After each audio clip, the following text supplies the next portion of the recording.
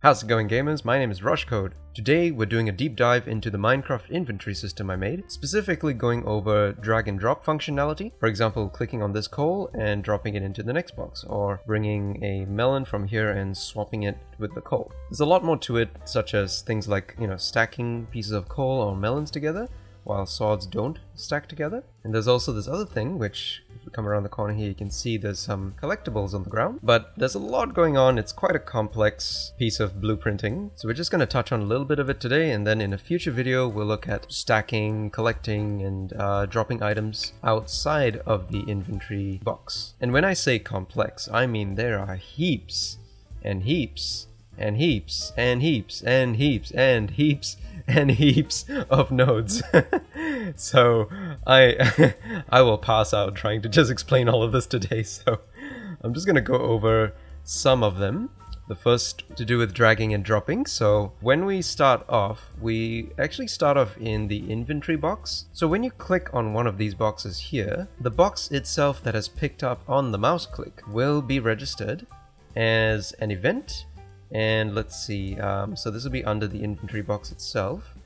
Under, here we go, so on mouse button down. So when a mouse button is clicked, could be a middle mouse, could be left mouse, and you have to detect which one it is. And I've made it such that a middle mouse will display some properties, depending on which box you click. And if it was a left click instead, you would then be going to interact with the box, but doing so using the inventory system, because it's able to control how different boxes interact with each other.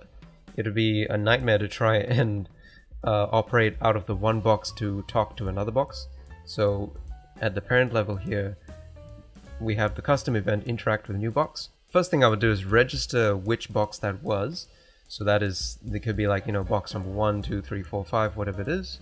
And this is where things start to get a bit complicated. The mouse box is a very special type of inventory box that is attached to the mouse when you click something. So I'm first asking the question, is the mouse dragging something with it? And if it is, then there's a whole host of other things we need to deal with. But if it's not, that means we're about to pick something up.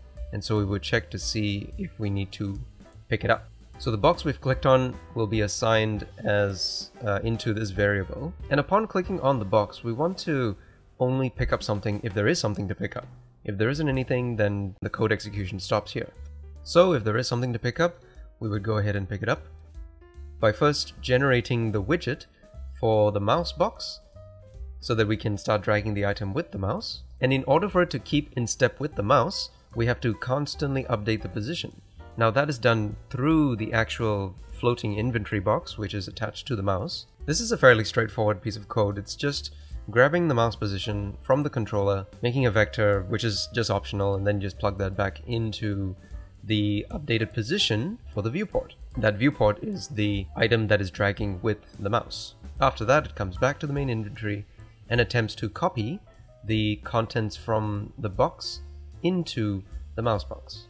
And all of this happens almost instantly, so, as we are updating it and picking it up, it will also get the information for what we want to display next to the mouse, such as the item type, how many of the same thing there are, which I'm not going over today. That'll be in a future video to do with stacking items, and just passing in a reference for the inventory itself, because I found that to be a bit easier to work with when it comes to grabbing information from the inventory, such as the item source array. That's the main reason I think why I do this, so that because all the information about the items is based in this one variable. And after that's done, it empties the contents of the box I picked it out of. So that's what happens when you pick up an item.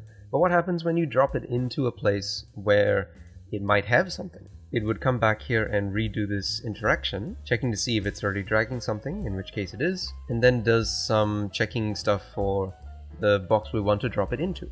So the box that we're clicking on now is going to be the box we're dropping stuff into. And first we want to see if that box contains anything. If it does, then we need to either swap or stack items with it, because you can't have two different items occupying the same box. Or if it's empty, then we just drop the one we already have with our mouse into that box. If we're dropping it in, that's pretty straightforward. You just update that box with the information from the mouse, and then delete the stuff that the mouse was holding onto. If, however, the box we're trying to drop stuff into already contains something, then we would need to either swap or stack the item. First thing we would check is, are the items different? If they are, then we would go ahead and stack, but if they're the same, then we just do a simple swap. We would first update the old box with the stuff from the new box, so that we can make room in the new box to drop the item from the mouse into it. That's what the second event here does. Give this a go for yourselves if you want to try making a Minecraft inventory system.